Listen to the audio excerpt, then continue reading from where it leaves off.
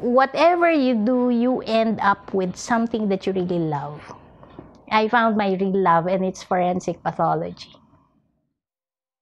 It might have had something to do with the fact that I loved it when my mother would come from the market and then bring home the chicken and the fish.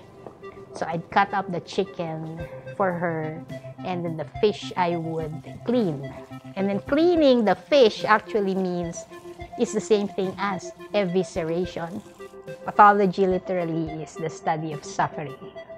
To find out what went wrong, I thought, oh, this is interesting. You're a detective, a medical detective. Well, my husband is a doctor too. He's an obstetrician gynecologist. They say we're at the opposite ends of a spectrum. He deals with birth, I deal with death.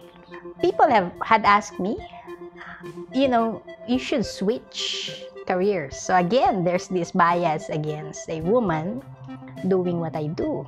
One thing is I have I think a very high threshold for, well, in Filipino, pandidiri. Messy stuff, smelly things, they don't turn me off.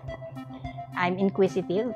And always, what's fascinating is you start with questions. So I love it. I love it. So this is my passion, and I feel very lucky that I ended up in something that wasn't forced on me. Somehow I was guided. The right things just fell into place.